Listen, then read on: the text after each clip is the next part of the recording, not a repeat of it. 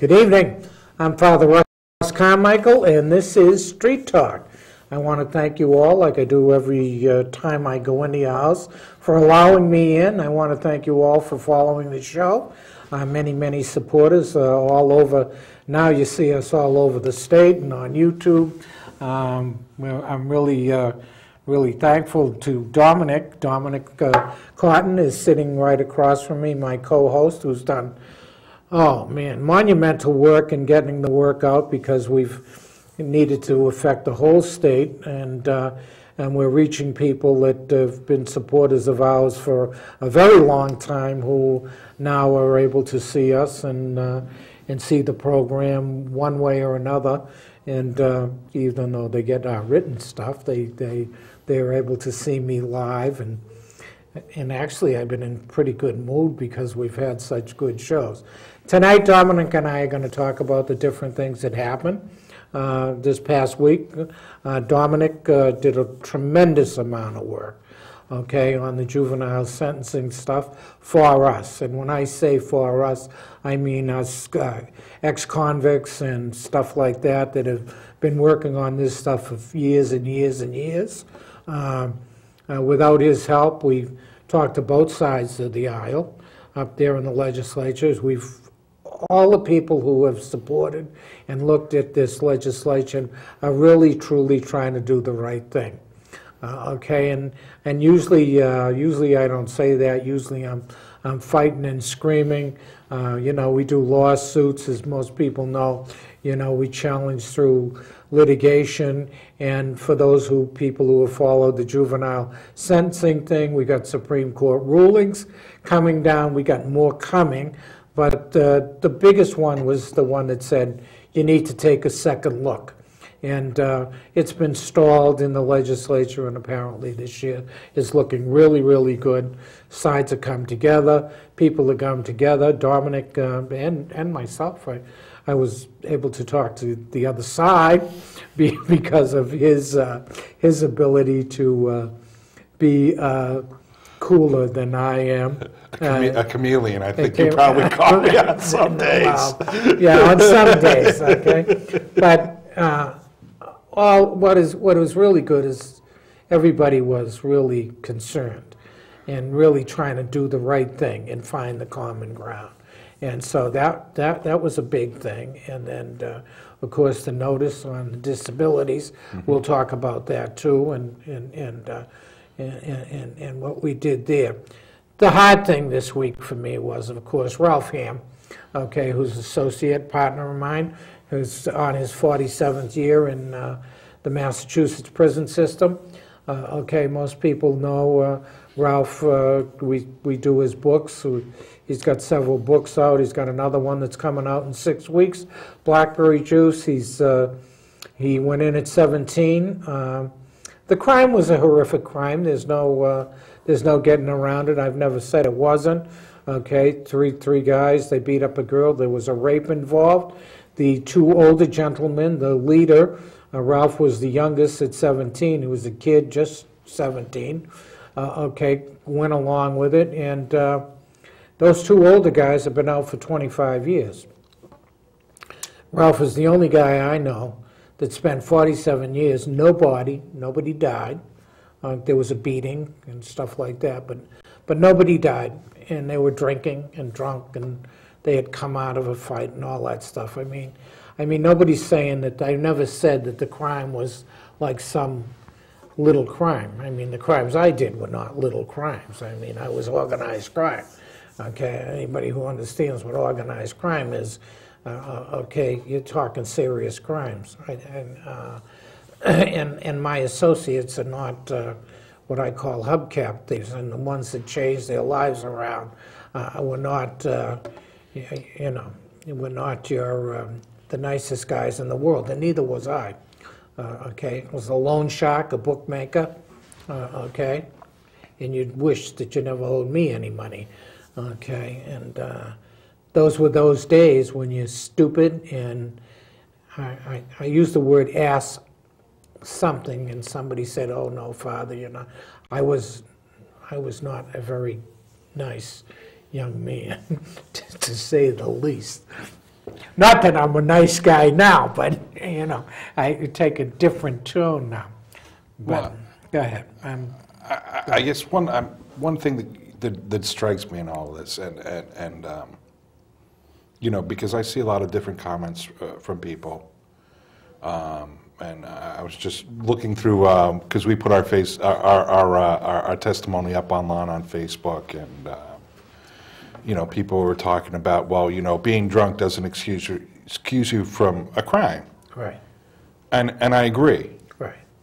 But on the other hand, you can't say that one mistake in your life defines your whole life, especially at the age of 17. And I know people have brought up, you know, some of the horrific things that have happened in our state, and they're talking about Adam Lanza. Adam Lanza wasn't going to be affected by this piece of legislation because he wasn't below the age of 18 when he committed his crimes. Yeah, he was older. Right, yeah, right, same thing. Somebody brought up in testimony about the Cheshire situation. Situation. And again, these weren't people that had anything to do with what the Supreme Court was looking about. Exactly right. So, you know, you're talking about adolescence. People are more likely to be impulsive at that age. Not everybody across the board. Different people mature at different ages. But when they're in these set of circumstances where maybe they don't have all the education, that they don't learn, you know, the appropriate skills on being able to manage themselves, but they don't have an opportunity to get out of their family situations or other communities along those lines. Whereas when you're an adult, you are held more accountable because the actions are more volitional. You have those choices within yourself when you're older, whereas when you're younger, you don't have that maturity. Your brain hasn't developed to the point to be able to consider all those things. Well, one of the most difficult things is and when you're talking about crimes, a lot of crimes are different. I mean, there's robbery, but the circumstances are different, the people are different, and everything when something happens. But we're talking about basically under 18 years old, basically children, immature, brains not developed. Science knows this. Okay, impulsive in what they do, not being able to control their emotions, and stuff like that. That's what we're talking about, and we're talking about long, indefinite life sentences. Okay, not well. Now there's talking numbers, but not necessarily numbers. Okay, that was what Miller and we're talking about. We were talking about a second look. Let's see where we're talking. These people have done time and everything, and then we'll stop at a certain area. In fact, this is like what happens to Ralph. Okay, Ralph is rehabilitation. I have not seen the decision yet.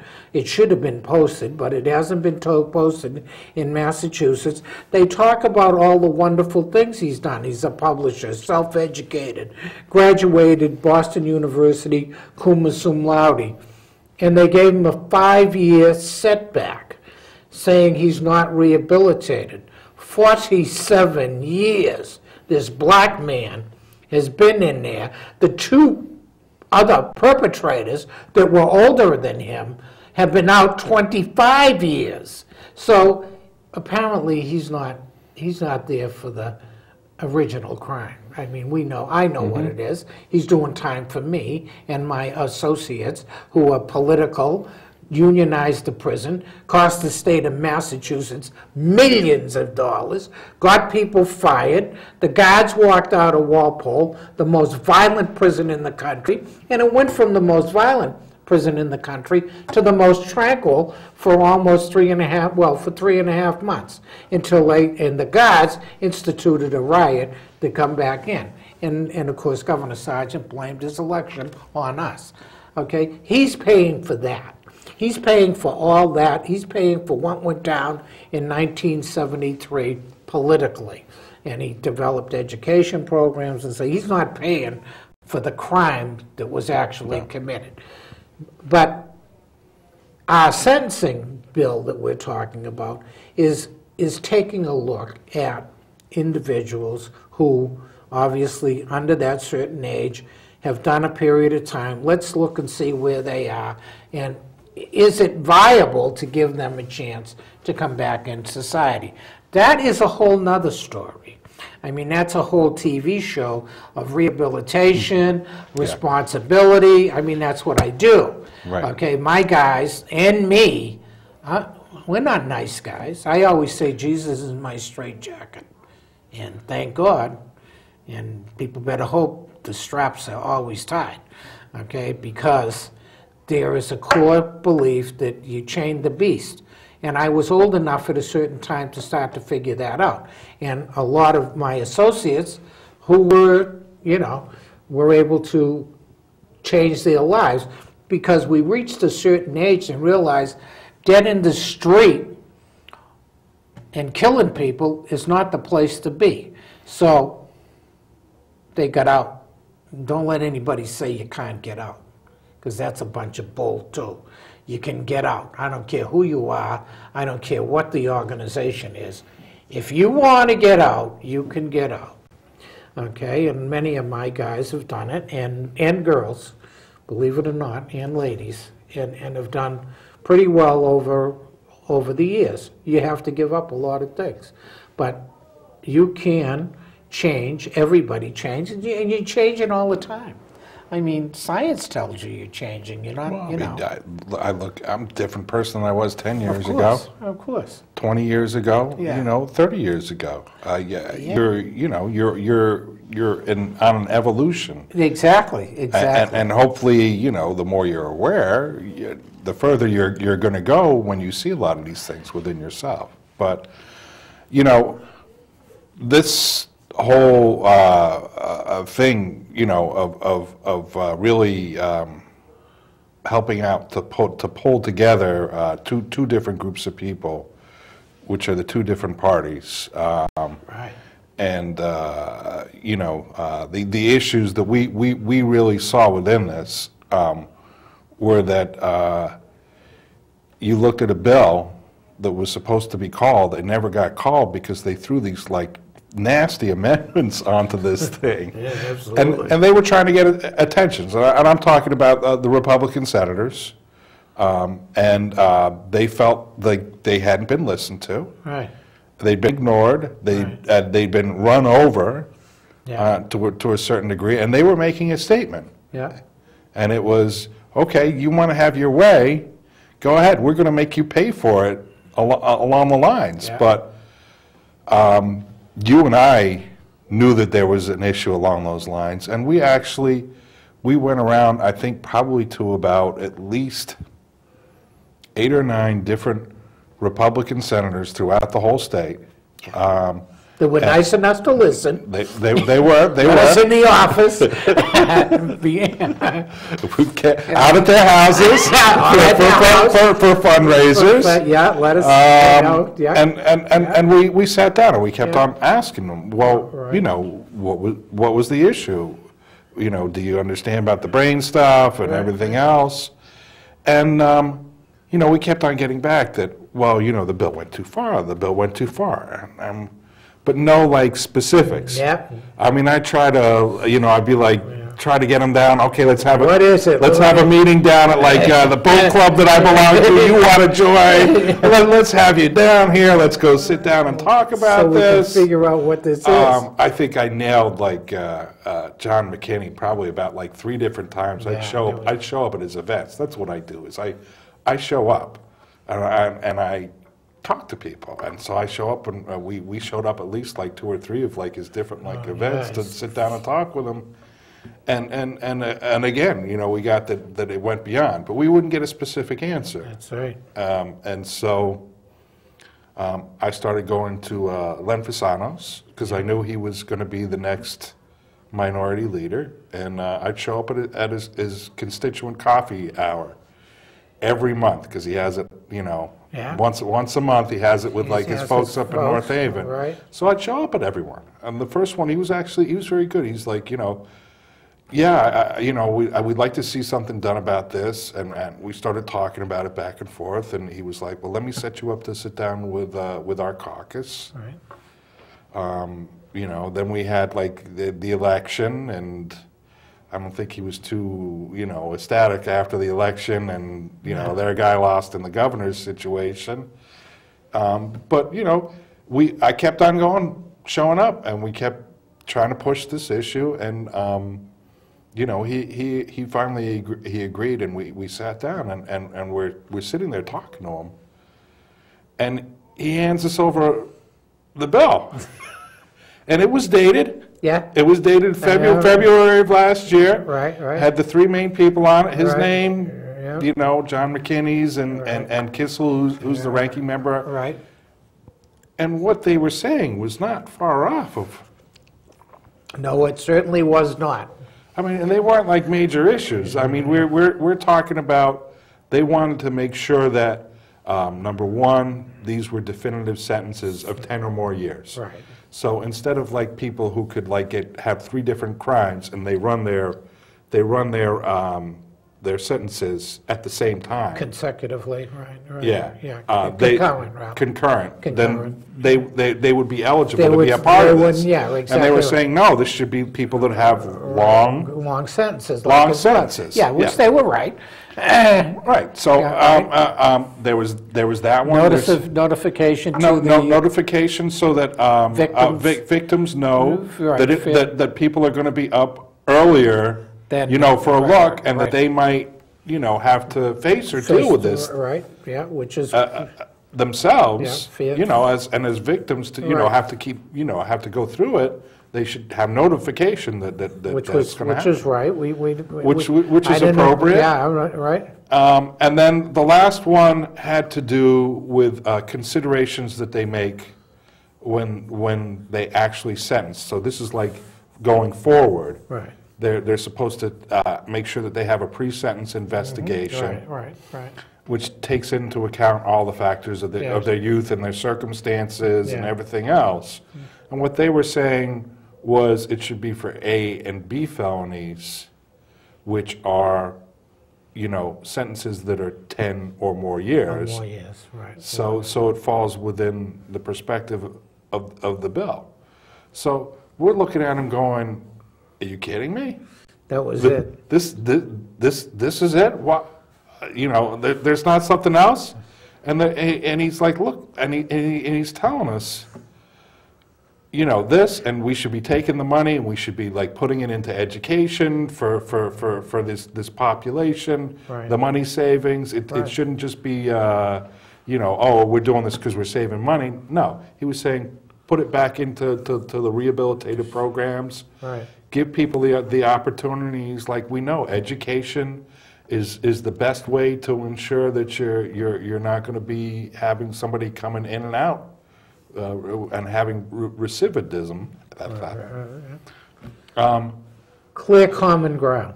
common ground. Well, Clear common ground. I It mean, was, you and I were in this I meeting. was amazed. I was amazed, right? I mean, you know, I said to Mr. Kissel, I said, you got to be kidding me. You know, I represent that population, the prisoner population, the ex-convicts. I said, I don't know, I don't see anything here that I could not have signed off on, that from the legal standpoint, from the, you know, from the lawsuits kind of thing. Well, we agree with all that there, and he went, yeah. We're like, yeah. Absolutely, right? Can you give us this bill? He printed the whole thing off for me. Yeah. So I took it and I matched it up against the original. Original bill. Line for for line, I know. and picked out the different parts, and then we had been meeting with Senator Coleman, who's the head of Judiciary. Who I love. He's a great guy, I loved Eric Coleman. Senator Coleman's been really a solid supporter in the justice fields for years. And yeah, well, you know how much I think of him and everything else. And well, yeah. Well, I mean, and we met up with him, and he knew that we were like working on this, that, and we had a meeting to sit down and discuss this. So we actually had something to come to him with, and you know, I got to say this is how much of a good legislator he is. They had the toughest day in judiciary. Oh, they had to basically the day we met with them, work out with the governor that they weren't going to approve one of his judges. Because the guy was off. I mean, you know, I can say it. He was off his rocker. He was off in La La Land. They were just like, you know, this is like, this guy can't go back up and be a judge. He's like, this is what a day that was, huh? He's, you know, this is like 8 o'clock on a Friday night, and he still sat down and he sat down and he met with us. Because we had a 4 o'clock appointment originally. Sat down and met with us, and you know, we talked about this, and he's looking at it, and I'm showing him like the differences in between it. And he's like, I never saw this. No, I know it. I never saw this. No. And you know, and we're explaining. He's like, you know, I'm looking at us like, you know, yeah, I could probably live with like a lot of this stuff, and then you know, you could just tell he was just so weary from this. This is where you gotta love Father Russ. So towards the end, after you get done with it, with his spiel about this is about the prisoners and everything else, and this is, you know, where we need to be, the guy was like, you know, he was like looking haggard. Your wonderful line. Father looks at him and he's like, you're the man. You're the one that can get this done. He is the man. And he looks he back is the man. He looks at him and he says, I'm the man? Yeah, you're the man. He certainly is. Senator Coleman is the man. He's, you know, he's the man I'd want for governor. So we're like, well, is this workable? Yeah. He's like, yeah. Yeah. And that's what ended up happening after this is the bill was written just like what we had put out in front of us. The original bill was brought up, and then the other part was that Senator Fasano and Senator Kissel went to the Sentencing Commission and was like, this is, you know, and they came to an agreement on that bill, and that's going to bring about, you know, the changes that are, you know, they were all like, in their testimony and up in the public hearings, they were like, you know, third time's a charm. Yeah, this is like getting done. So, I mean, it's interesting how much grassroots stuff you have to do, and you know. Well, and the other thing is, people are afraid of their senators and representatives. They don't do it. Everybody complains about politicians, and I really get upset because they are people working hard for you. They are. And anybody who says, oh, they're all crooks or they're full of crap, they don't really understand. These are regular people that work hard for their constituencies all the time. Okay, so we don't agree all the time, so we're on different opinions. They've got to deal with all kinds of people with all types of different opinions. They got to deal with nutbags like me, who've got an army of people who'll shut down their phones, who'll get out there and do whatever we have to do. And what we're trying to do, though, is find common ground. When you sit down with almost all politicians, either side of the aisle, you find out they're really good people. They're dedicated, and they wouldn't be where they are. Who needs to be in that? I hate to say it. Who needs to be governor of Connecticut in right now today in the mess the finances are in? I don't care, Republican or a Democrat. You're sitting in a seat where you've got to satisfy all these various sources and issues and everything else like that, and everybody's fighting for a piece of the pie, and the pie's only so big. Yeah. And of course, we fight real hard, obviously, for our people, and it's personal. Yep. There's no question on either one of the issues that we deal with. Obviously, the disability issue, a lot of people didn't know for years because I've always kept a lower key on the disabilities, although I've been dealing with ADA since the 70s. Always low key because my convicted status and justice would get in the way. That would be an issue. Whereas on the justice issues, I've always been out front. I'm the ex-convict, I'm the ex-convict priest, I'm the prisoner and stuff like that, did the union. So it's always been there transparently. But, and of course, I build with action people. I don't need anybody who's not going to get out and make a phone call. I don't need 600 people who aren't going to do anything. I need 6 to 10 that will do what you say. Obviously, thank God we have, God bless you, you're a lot more out there than that. But that's what we need, you know? I mean, while we're doing this, we're at the legislature. Bobby DeLello on the 11th goes to Washington, and his testimony is up on the Facebook. He's testifying over solid confinement, solitary confinement, okay, which is torture. You know, people just do not understand. We're in coalition with, you know, National Campaign Against Torture, been with them for years, one of the ministries that deal with them, and we deal with their board, almost all the church groups and everything else. So we do not only local stuff, we do national stuff, you know, and we do obviously in New England. We've affected New England for a lot of years now. The National Prisoners' Rights Association, which is the founder of that, was the first union in the country and stuff like that. The New England Prisoners Association, mine also, with associates and partners that that are not out front, you know, for whatever reason. You know, a lot of people don't want people to know that they were convicts and bad guys and got bad women that changed their lives. Okay, I decided that, you know, this is what I was going to do years ago, and to be able to be a voice for individuals I left behind, like Ralph, okay, who I left behind. We have a saying: when one of them is chained, we are not free, and we mean that. It's not a, you know. And the other reason that I do this, obviously, is to show convicts, ex-convicts, young men coming out that you can do this. You can change, and you can work to change things in society, whether anybody likes you or not.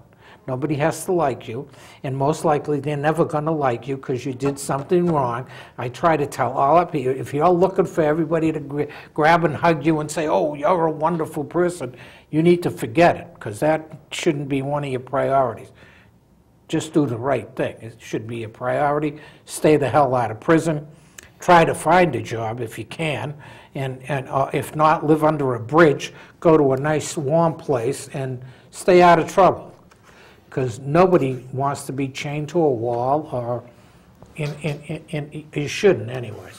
It's better to go fishing. Which I mean, you know, we talk about change, and you know, I've been working in the human service field since I've been like 13, 14 years old. Right.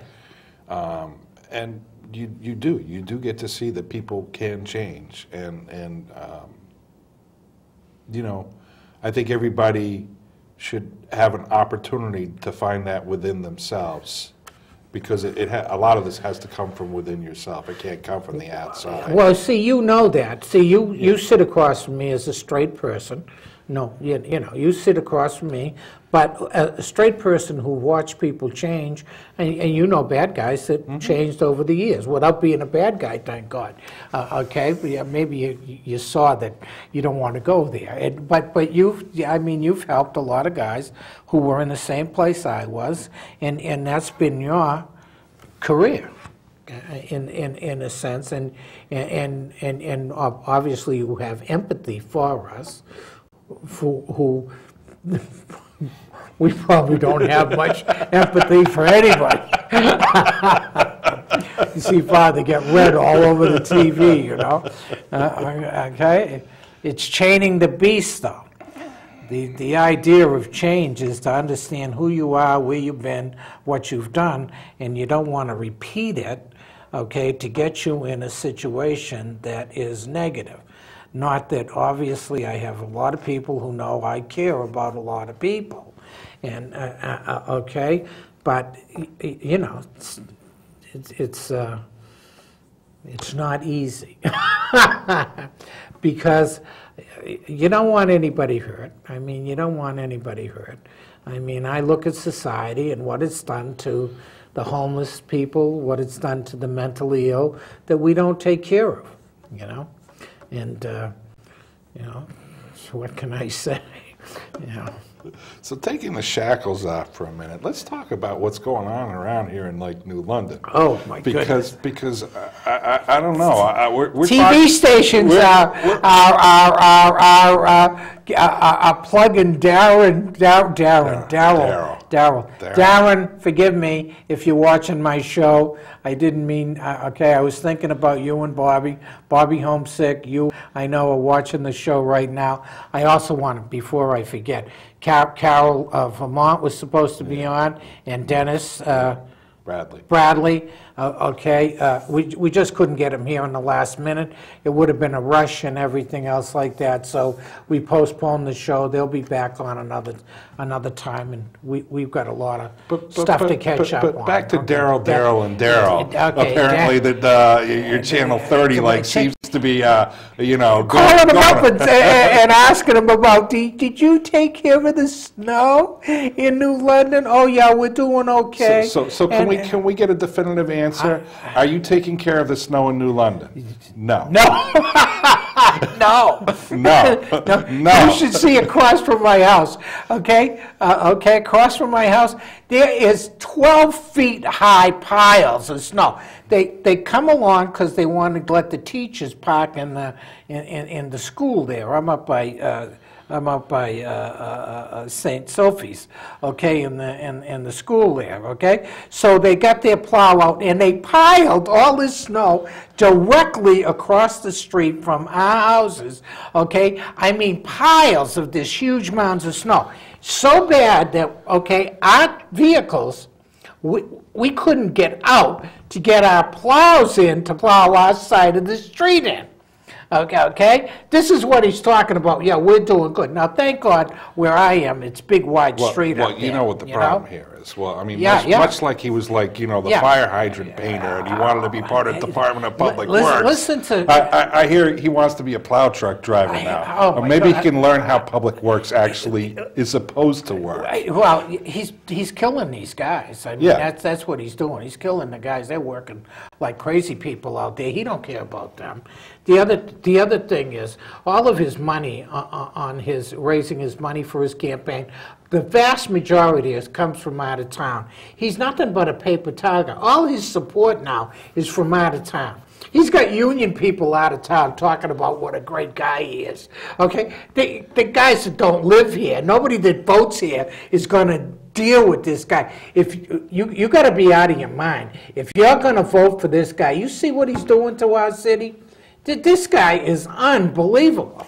Well, I hear he's opening up I heard a rumor that he might be opening up a beauty salon in Westerly, Rhode Island. Well, you know he is. He's a carpetbagger to begin with, and I'm going to throw like my bet out on here. And I'd be happy to place $100 to anybody who's willing to take the bet that if he loses this election, I guarantee you, within a year, he will not be living in New London.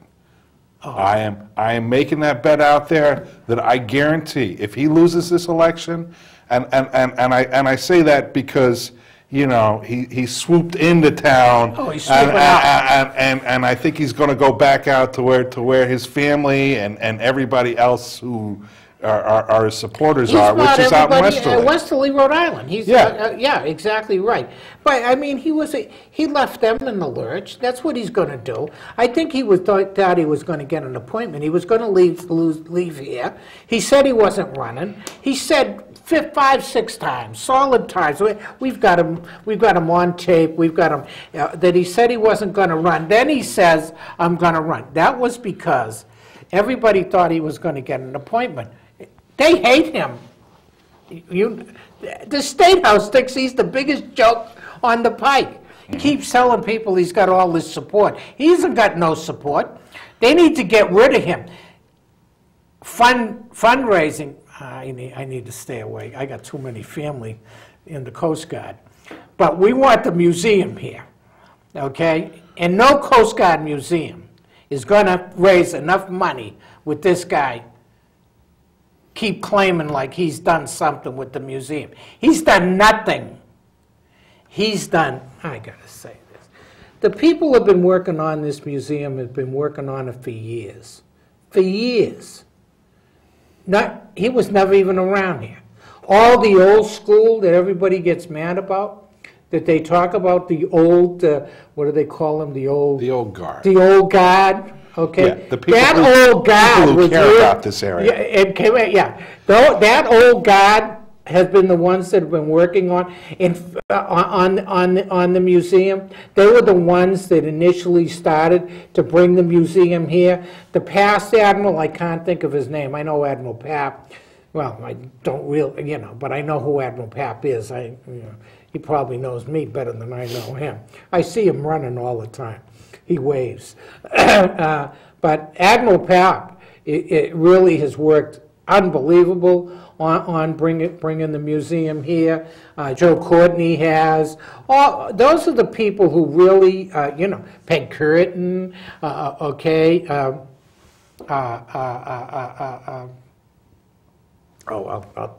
I'll think of his name in a minute. Okay, all the people who've been here for years, they were the really ones that really worked hard on getting here, and it may come here. Okay, and as family member of Coast Guard, family member, I want, I would like, well, I don't want it here if he's here. He goes around and tells everybody that the crime rate's fine. We have the highest crime rate in the state of Connecticut. Highest crime rate. It's 2.3 in Connecticut with 10.7. And he absolutely gets on there and he lies. That's FBI and state statistics. You can Google it or look it up. Highest crime rate in the whole damn state. Okay, our cops, our police are totally overworked. We got no police force. He gutted the police force, and he got the chief of police in the situation. She can't even tell what happened. Everybody says this happened, that happened, something happened. But nobody knows what happened because she can't talk. So I mean, so please. I hear he has the whole idea that he's doing this by the book. What book? Whose book? Which book is he talking about? Because you know what I'm talking about. Well, yeah, exactly right. I know what you're talking about. But I try to tell people, you need to look up Bell, California, and Rizzo, okay, who was the highest paid. Rizzo was the highest paid. He wasn't a mayor. He was the like a first selectman. Yeah, but no, caretaker. No, what do they call him? Like we used to have. Our government had whatever. They know the leader of the city, right? Yep. Highest paid in the United States. City manager. City manager. Thank you. There we go. My angel just the highest paid city manager. Thank you very much, Mary Jane. In the whole United States. He made, unbelievable amount of money, and he took control of Bell, California. I mean, that's the blueprint he's working out of. And if he had come in and he had worked a little slower without hurting all these people that he got rid of because of his political views and knew how to run the city and put in people who have absolutely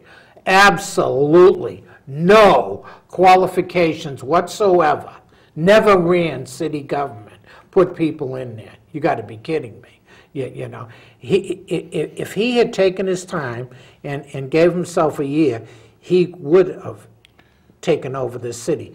what we have right now is the ability to stop him, put a first responder, and I say first responder. You got to understand who Michael Passero is.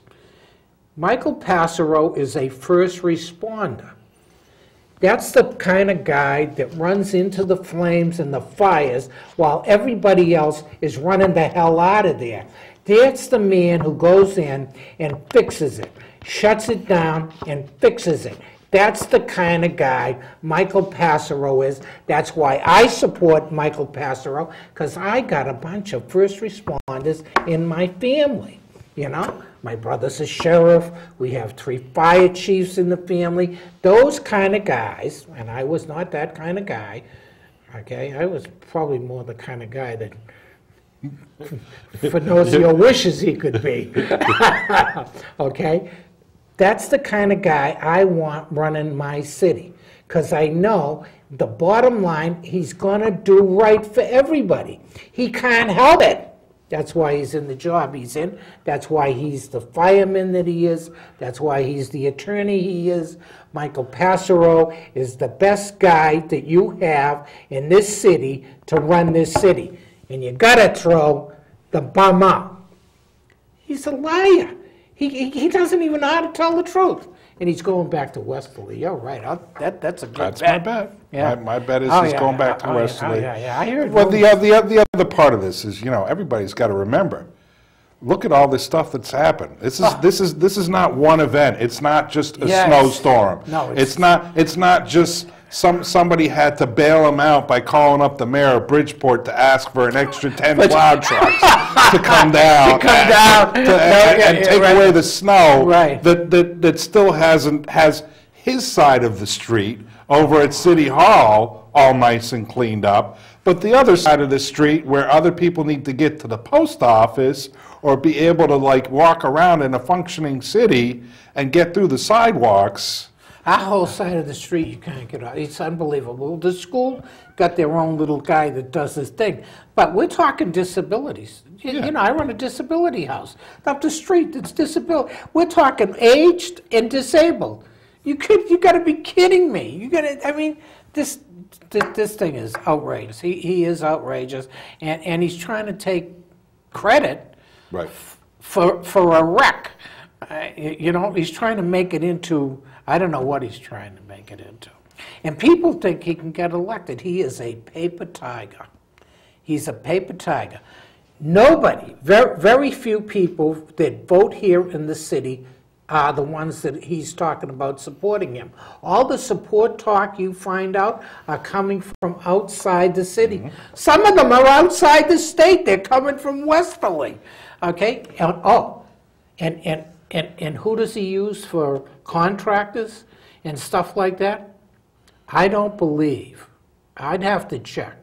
Yeah, I'd have to check on this. I can't swear on it, but I'll bet you on all the projects that he's done in this city that he hasn't used one city contractor, somebody that lives here, eats here, pays their damn taxes here, that he's used on anything. Overpays their taxes. For the services we're getting, you got to be kidding me. Yeah, I'm a little disturbed at that this year. No kidding. But you know, I started. I started with him. I know who his core group is. I know the kind of individuals they are from the beginning. Not from the ones that got on later on, but I know who they are. And we started with him because we believed in him. That's how he knows his public relations. We basically showed him how to do it, which was a mistake. Okay, but okay. And he's got Zach Levy. I love Zach. I love Zach, except Zach's on the wrong side. I mean, you know. I'm sure Zach probably has plenty of friends at Channel 32. Well, that's why he's trying to get him on so much. Well, Zach listened, and he became a union guy too. Okay, so and Zach's a great guy, but Zach is not Finizio. Okay, and that's the problem. Okay, you got a great guy like Zach fronting. Zach is a straw man, you know. It's like the guy I'd use to do, you know. As you're laughing, the guy I used to go across the aisle to get me in the door. Your Republican liaison. Yeah, my Republican liaison. Well, that's what he's doing. You're a nice guy. They love you. You know, you talk like them. You okay? You can get it. They ain't gonna let me in the door, okay? Because they know I come to that door with a hatchet. The problem is, Finizio's, he's slick. I don't underestimate him at all. In fact, I know his teachers. I know his teachers. I know where he went to school. I checked on him. I was told by one of his professors that he was an excellent student. Okay, but he should have stayed there.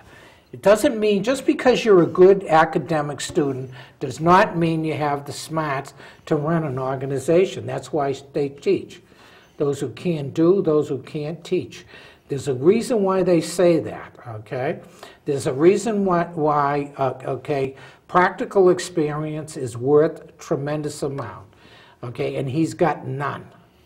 Well, I mean, that brings about, and I've taken courses on this, on leadership, you know, and where your power base really comes from. And people, you know, they don't admire him and want to follow him because he's, you know, forthright and he's standing up and he's doing the right things for like people. You know what? Some people, I think, deal with him because out of fear. Yeah. He tries to intimidate him. Right. You know, and you bully somebody. You know, sooner or later you're going to find like somebody's going to be able to come back and bully you. Yeah. I offered to fight him, but he found a way to like slip out of like the whole thing because I don't have like a record. And I said, you know, I'll get professional training. I'll do all this stuff. What do you want? But did he want to? No. Yeah, no. Not to change the subject, but we'll leave our next guest. Where are we? Okay, well, we only got a couple of minutes, so I want to. Next week we got Representative Melissa Zebron. Zebron on, yes. Who is the ranking Republican House member on Appropriations Committee. So we're going to be talking about the budgetary mess. Where the money is, okay. What's going on with the money and everything else along those lines. After that, next week. We got Michael Passero back on. We got Mike. Mike's on at the end of the week, at the end of the month, the 20th, right? Yeah. Right. Yep. I believe it's the 20th. Yep. Okay, we got Michael, and then we have... We got my boxing coach. The boxing That's why I was talking about the boxing. Okay, so we got the boxing coach coming up, right? Yep. And we got Paul coming. We got Paul Formica. Paul Formica's coming back on. Yep. Okay, so and then we're looking into down the road. Okay, hey pal, what a great. It's been a great week. We've been very lucky and a good year and stuff like that. Hopefully we've informed a lot of people of what's going on, and you know, and I got to say because I had a very nice meeting this morning with Len Fasano, and the guy was all smiles around us for working together on this. And you know what? It was so nice to see so many people that they got around one issue to be able to work it out, and when they see that they're that close together, they're willing to go work on other things, and that's how we create bipartisanship in this. We were good, and I want to, and again, I want to thank all our senators, representatives, and everything else that work so hard on our issues. We love you all. Either side of the aisle, even farther. You know, I might yell and get angry at you, but we love you all. God bless you all. We're going to run right now. Dominic did such an excellent job for us so far this year, going great. You please pray for me, and I'll pray for you, and I'll see you next week.